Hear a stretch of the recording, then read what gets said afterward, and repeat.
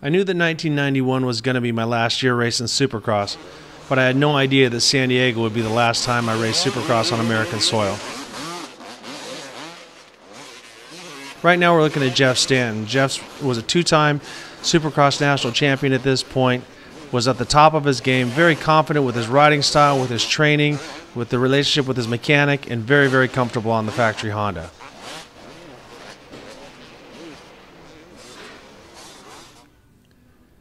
A young rider from France had made a splash in the World Championships. Already a 125 and 250cc world champion was Jean-Michel Bayle. Jean-Michel was one of the few riders that would go through the whoops on the arches of his feet and drag his back brake, a technique that worked out very well for him but was very hard on brake pads. Jean-Michel was known to kill a set of brake pads in one practice session. Here we see Jean-Michel, Jeff Ward, and in the back, Guy Cooper. Guy Cooper, one of the most flamboyant riders. It was a very difficult day for me because I knew it was going to be the last time that I would stand in front of the crowd at San Diego. But once again, I never knew that this would be my last Supercross. A very emotional day. I was honored from the Mickey Thompson Entertainment Group, and I also had one of my heroes step up there and give me a farewell, and that was Broc Glover. You can see my riding style. I'm just not comfortable. I have to sit in the back. My right wrist is pretty much fused at this point. So it pretty much killed my riding style. I tried to work out, I tried to be strong, but I just never was the same after my wrist injury. Jeff Ward, also sort of in the twilight of his career, was strong and was fast, but through all the injuries, wasn't quite there. That was number 100. Ron Lachine, also broken femur in 1990, was on the comeback trail but never quite made it. The one that was supposed to be the next king was Damon Bradshaw. He had the style, he had the flair, and he had the speed, but for one reason or another, the mental game got to him. Mike Kudrowski, also a future multi-time national champ and also enduro champ. So Mike Kudrowski was one of those riders that went on to do many things. Here we're looking at the two Wards, no relation, and definitely didn't look anything like each other. One tall and skinny, the other one short and thick, and that's Jeff Ward and Larry Ward. Here we see Mike Fisher on the factory KTM, and one of the riders who I always felt was the most flamboyant.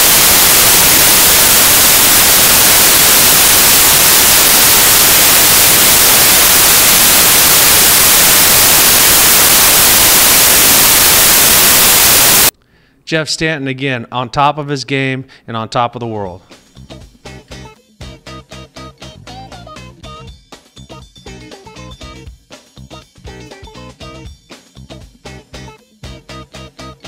Guy Cooper went on to win 125 national championships, never won a Supercross championship, but always a crowd favorite. Guy Cooper always willing to give it up, give it everything he's got.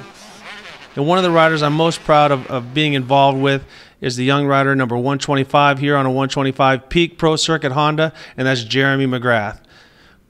Jeremy McGrath and I both still to this day are banging fenders, and that's in the Torque Truck Series, and probably one of the best competitors ever to be on a Supercross track. Jeremy's so smooth, so precise, looked like he never made a mistake, but he was always going fast and always knocking down great lap times. Mike Fisher's factory KTM. Mike went on to be the Kawasaki team manager, so you can see a lot of guys evolved from this day and age. The beast from the East, Damon Bradshaw, everything about him just said, just said speed and aggression. Jeff Stanton, the silent killer. He was one of those guys that would just work harder than anybody I've ever met and just put the time in. But Jeff, what I'm most impressed with him was that he went from being a fast, fat, outdoor guy to a lean, mean Supercross machine.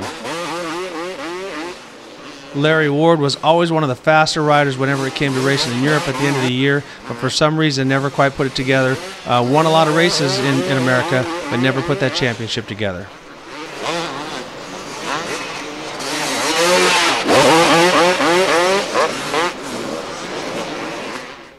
Doug Dubach, a personal friend. We grew up racing together. Doug went on after this to win, I think it's about 1,000 vet national championships. But Doug, one of those riders that was just so fast, and I think actually peaked after he quit racing Supercross.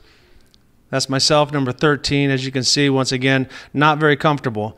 As you'll notice, you don't see many shots of me out in practice because my hand would hurt so bad that I would only run a couple laps to get to know the track and save the strength for the race. So, as you can see, not too fast, not too aggressive, just kind of learning the track, and hopefully had something to hang out later on that night. But this was one of those nights that was just kind of lackluster. Jeff Ward, one of the riders that's so smart, so smooth, and still to this day, now he's again also racing trucks, but Jeff went on to race Indy cars, Formula cars, and also multi-time Supermoto champion. But the guy you're watching there, number 8, Jean-Michel Bayle, was the man of the hour. As you'll see shortly, one of the most difficult days in my racing career, having to say goodbye to the San Diego fans. We love you, San Diego Supercross fans, and don't forget to put your hands on the silver bullet. Woo! And here we have Bebo from Scott Goggles with an honest-to-goodness happy birthday cake.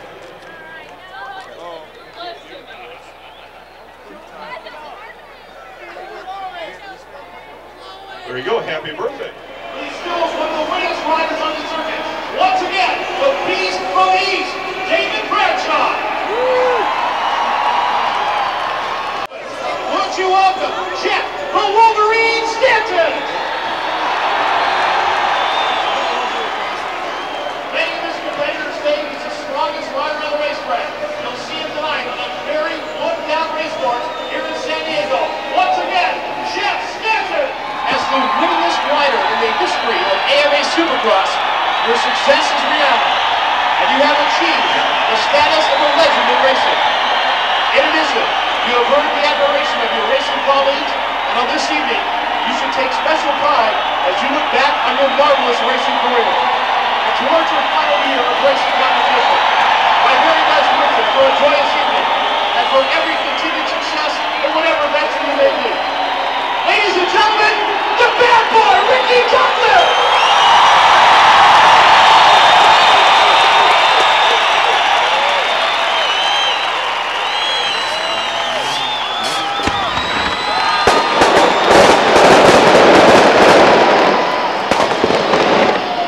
Ladies and gentlemen, he's the pride of San Diego motocross. 28 Supercross main event wins, 7 national titles. He's a newlywed. Parents Dick and Dolores are here tonight. Once again, ladies and gentlemen of San Diego, I present to you Ricky No Fear Johnson.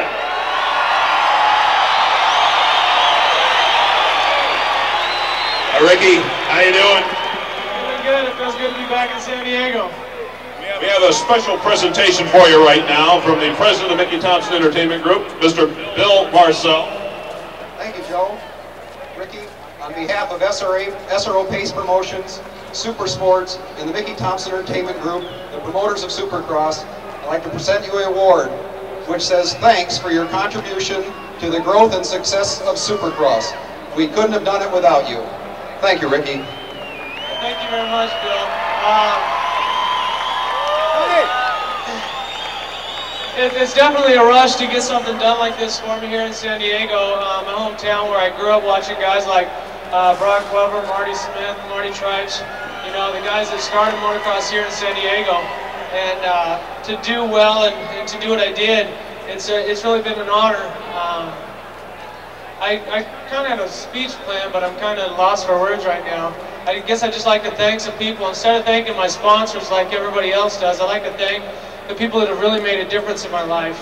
For one, it's my family, my mom and dad, and my sister Lori. They've been there through the good times and the bad times.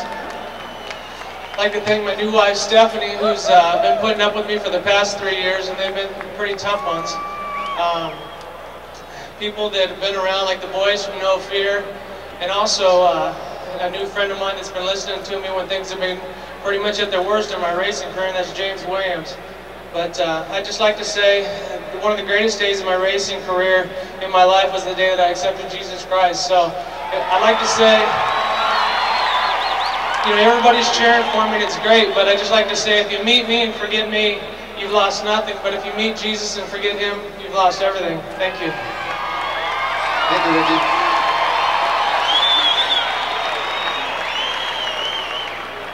also I'd like to get somebody else up here. Somebody that sort of went off to Europe, one of my best friends and one of my buddies and teammates, and I'd like to get a round of applause for him because he's officially retired from professional motocross. He's playing with it a little bit, but he's was San Diego's first son of Supercross, and that's Broc. Give it up.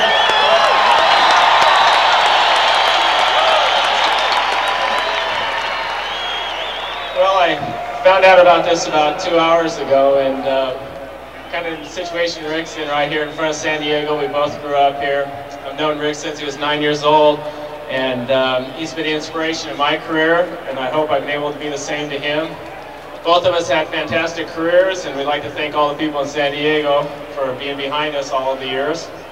And I've won San Diego a few times, and I think Rick's won it. And I think everybody here would love to see him pull out a win tonight. It'd make me as happy as can be, probably bring tears to my eyes. But I've been working with Rick for the last couple weeks too, or actually the last couple months. And this last year of his career, I hope it's a great one. Injuries are probably forcing him to stop a little earlier than he'd like to. But like I said, I think he has nothing to be ashamed of. He's accomplished what no other person's ever done in the sport of motocross. And I hope everybody gives him a great going out tonight, and I give a good round of applause because he's trying his best, and I'm sure he cares a lot about every one of you. Thanks. Thank you, Broc. Thank you, Ricky. Ladies and gentlemen, let's have a hand for him.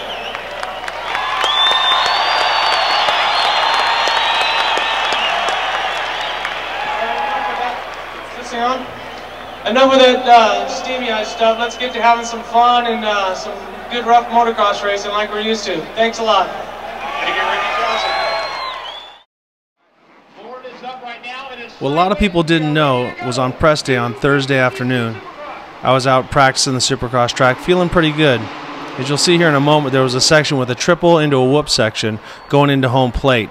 What happened was I landed off the triple and my throttle stuck. I hit the whoops wide open on the back seat. Came over this triple right here, landed wide open, hit those bumps, and flew all the way over all the whoops off the track and into the dugout.